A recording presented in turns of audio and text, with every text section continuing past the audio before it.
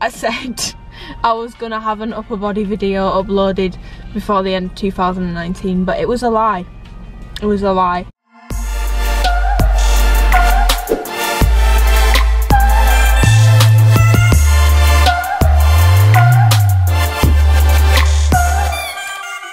Hi, welcome back to my channel. So today's video is a back workout. I know I said that I would have my an upper body workout of some form up before the end of 2019 and it didn't happen. I'm sorry, but it's just so hard to film upper body sessions. As you'll see, some of the angles are a little bit like, really? But it's so hard filming upper body when you're by yourself because I don't even know, but it's just so much harder to get the right angle, to get the right height for the camera and stuff like that. But I tried my best, so please bear with me. I am aware that I said I would have an upper body workout up by the end of 2019 and I didn't. It was a lie. Just like Rihanna though, Rihanna lies too. She said her album would be out in 2019 and it's not. So yeah, today's video is a back workout. I always get asked how to get a smaller waist, how to get a waist like yours, i.e. me. I'm not going to beat around the bush or anything here. I've always genetically had the shape that I have to my stomach, which is basically, I'm so bored of saying this now, I have quite narrow ribs at the bottom. My ribs come in quite a lot, so my waist is quite small, and then my hips stick out a bit in comparison. I'm no Kim Kardashian and I do have hip dips, but the ratio between my waist and my hips, there is quite a large difference just because of how small my waist is. If you're wondering measurements wise, my waist varies from like 23 to 25 inches depending on if I'm cutting, bulking, that sort of stuff, and the widest point of my glutes is like 37, 38, I don't know, I've not measured myself in a while, but yeah, so that's me. I'm not going to beat around the bush and I'm not going to lie and say training abs gets you a smaller waist because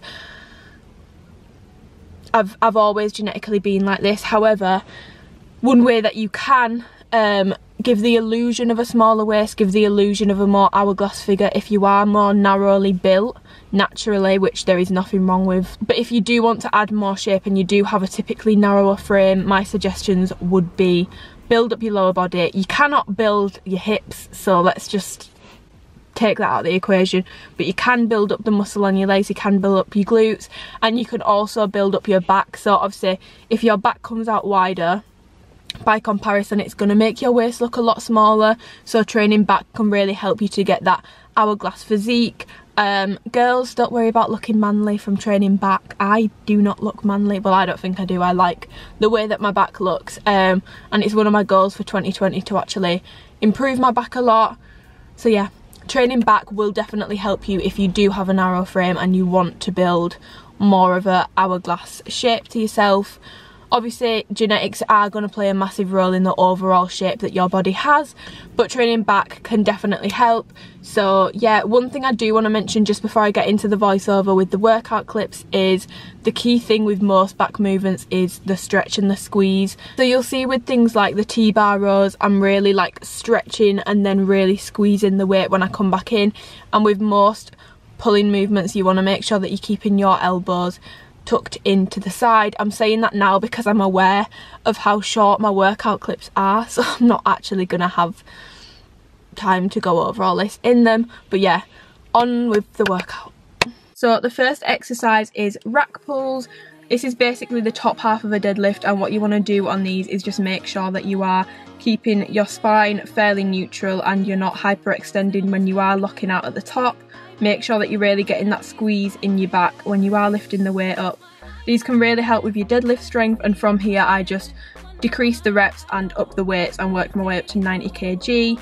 So the next exercise is lat pull down. What you want to make sure that you're doing here is that you're leaning back ever so slightly, and make sure that when you're pulling the weight down, you're basically squeezing your shoulder blades together like you've got like a pen or something that you're trying to hold between your shoulder blades. That's quite a useful cue for getting that mind to muscle connection, and make sure that you're getting the full stretch and squeeze in. So when you are taking the weight back up, make sure that you are extending your arms but not locking your elbows out at the top.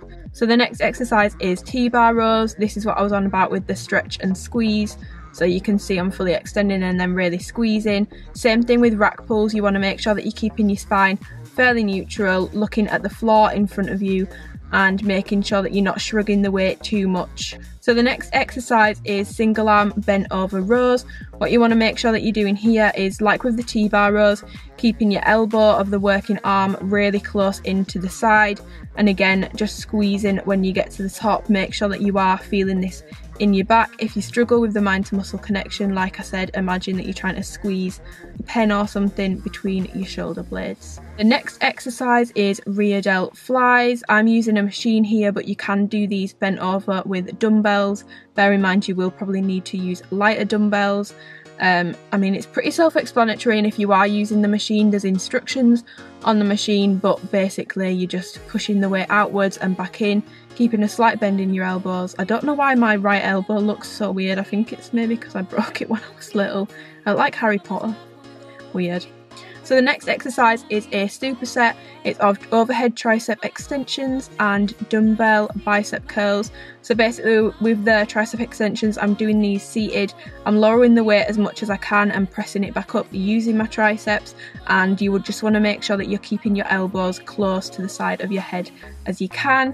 With your bicep curls, you want to make sure that you're fully extending at the bottom. My form isn't that great on these actually, watching these.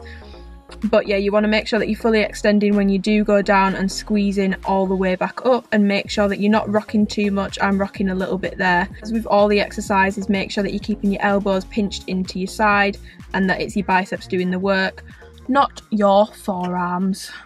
I just want to disclaim, so the rack pulls, the lat pull down, the T-bar rows and the reverse flies, they were my actual, that was filmed during my session, and then I was taking too long with filming and the gym was getting a bit busy, and I'm a little bit like about getting other people in it. So just to disclaim, because I know that some people will be like, that weight looked too easy, especially with my single arm bent over rows. It was the bent over rows, bicep curls, tricep extensions. I basically finished my workout and did those properly with my working weights, and then I filmed the clips because I didn't want to be like, oh, I forgot to film this.